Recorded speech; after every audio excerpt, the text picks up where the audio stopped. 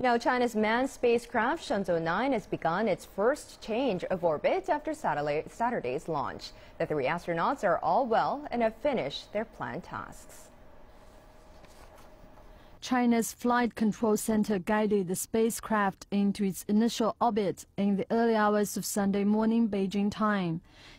The 3 astronauts monitored the orbit change process from their capsule. They then changed from their spacesuits into lighter work clothes. Engineers on the ground were able to speak to them for the first time. We are glad our female astronaut is feeling good. This is the first time we've been able to contact with each other. We'll get her latest information.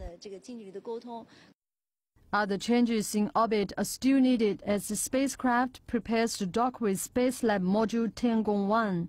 The rendezvous and docking exercises between the 2 vessels will be an important test of China's ability to master technology required to build a space station by 2020. Yang Yan, CCTV.